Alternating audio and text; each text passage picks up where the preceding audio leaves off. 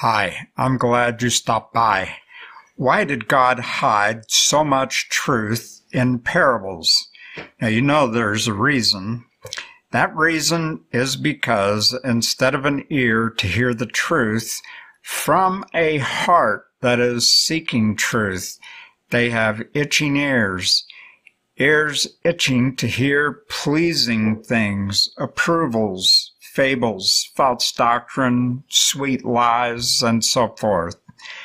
From 2 Timothy, for the time will come when they will not endure sound doctrine, but after their own lusts shall they heap to themselves teachers having itching ears, and they shall turn away their ears from the truth and shall be turned unto fables. And that's something we see quite a bit of in the feast days, the sacred name, and things like that. So these things are not present truth. So what I did is I went through the Old Testament and I looked at all the times the word hear was used. And this is when Joseph's brothers, is taken from Genesis 42:21.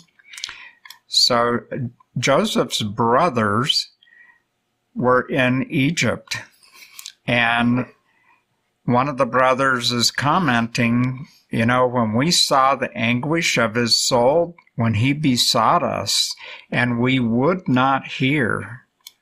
Therefore is this distress come upon us.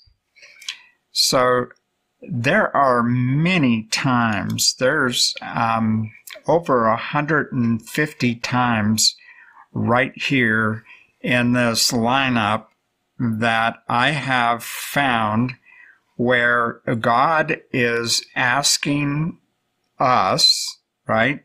The Bible is for Christians. And if you're watching this video, this is for you. And God is constantly saying, hear me, hear me. This first one here, Genesis 49:2, hear ye sons of Jacob, and hearken unto Israel your father. Hear now my words. Hear, I pray you, ye sons of Levi. Hear now, ye rebels. Hear, O Israel. And by the way, you know that we are all Israelites by faith, because we are children of Abraham. And over here throughout the Old Testament, and this is just the times it very plainly says, hear, say I, pray you. Hear the words of thine handmaid. Now this is part of a parable, mind you, but nevertheless, it is absolutely applicable to us today. Here we have, hear the wisdom of Solomon. And on and on and on it goes. It is just amazing. Proverbs 1, a wise man will hear.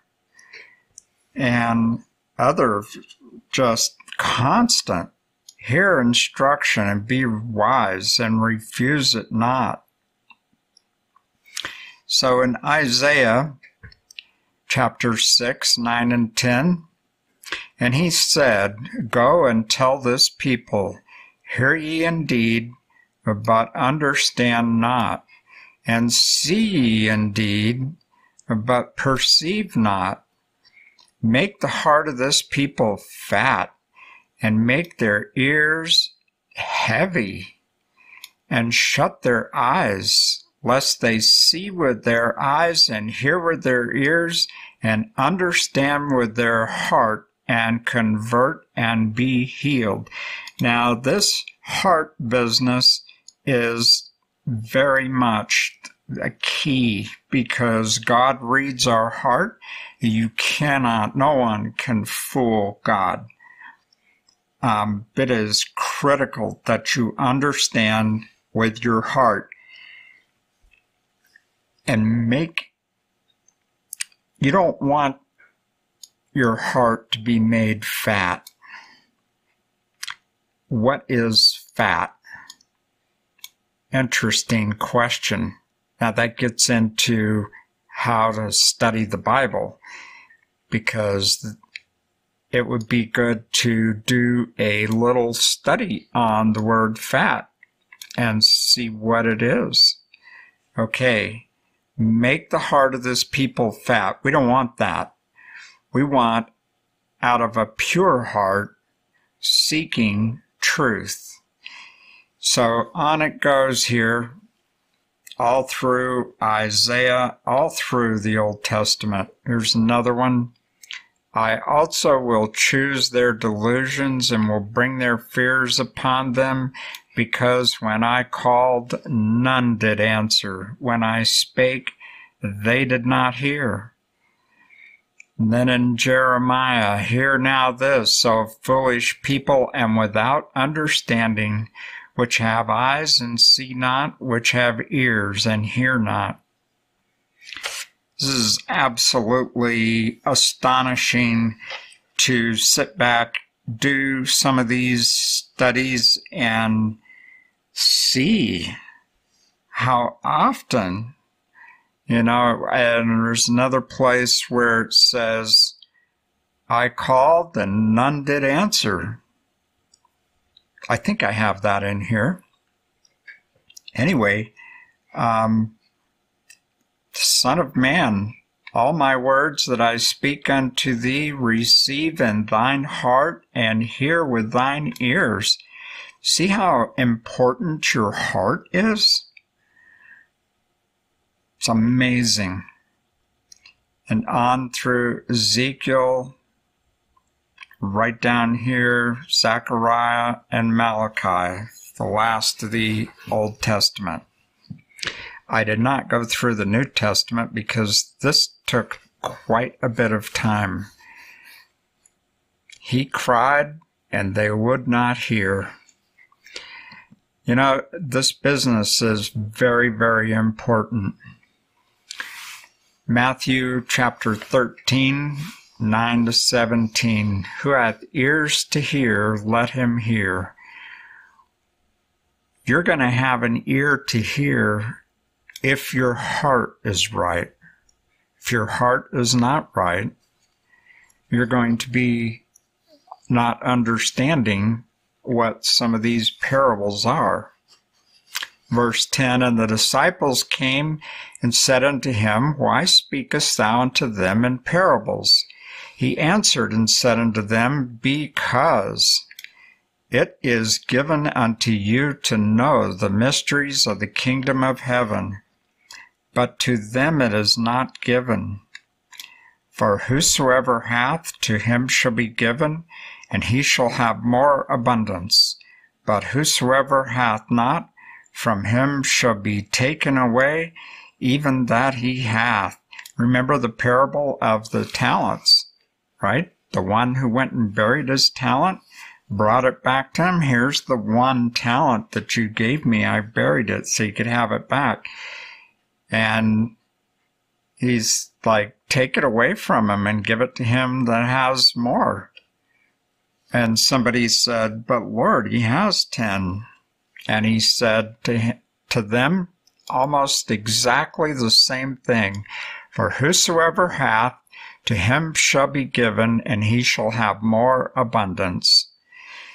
And continuing on verse 13, therefore speak I to them in parables, because they see not, and hearing they hear not, neither do they understand. And in them is fulfilled the prophecy of Isaiah, which saith, By hearing ye shall hear, and shall not understand, and seeing ye shall see, and shall not perceive. For this people's heart is waxed gross, and their ears are dull of hearing, and their eyes they have closed, lest at any time they should see with their eyes, and hear with their ears, and should understand with their heart, and should be converted, and I should heal them. But blessed are your eyes, for they see, and your ears, for they hear. Why? Because their hearts were right. For verily I say unto you that many prophets and righteous men have desired to see those things which ye see, and have not seen them, and to hear those things which ye hear, and have not heard them. Today, right now, we have all the light from years. We are living in the great focal point of the final movements. Christ could come this next year. Be ready. So it says here, all these things spake Jesus unto the multitude in parables, and without a parable he spake not unto them. What is a parable? I will incline mine ear to a parable. I will open my dark sayings upon the harp. I will open my mouth in a parable. I will utter dark sayings of old. So a parable is a dark saying. Then we have further confirmation of this from Mark chapter 4. And when he was alone, they that were about him with the 12. So this is a key point. They that were about him with the 12, so it wasn't just the 12, is those that had a heart into this thing. And they were seeking the truth. And the same thing is true of you. God will show you things and reveal things to you that you need to know. But you need to make sure your heart is right to God and dig into God's Word so that you can understand, and that you will understand these proverbs, because the Bible is its own dictionary, and it defines so many things. Psalms 119, 105, thy word is a lamp. And then the words, unto my feet, tell us what the lamp is for, or what God's word is for. And our feet represent our actions, right? Of course, one of the definitions. Okay, so this Mark chapter 4 is a repeat of what it said in Matthew. Pretty much the same thing. Then we have Deuteronomy 29:29. Very, very important text. The secret things belong unto the Lord our God, but those things which are revealed belong unto us and to our children forever. Why? That we may do all the words of this law. And this is very, very important. We need to not mess with things that are not revealed to us. But the things that are revealed do belong to us. God bless your study.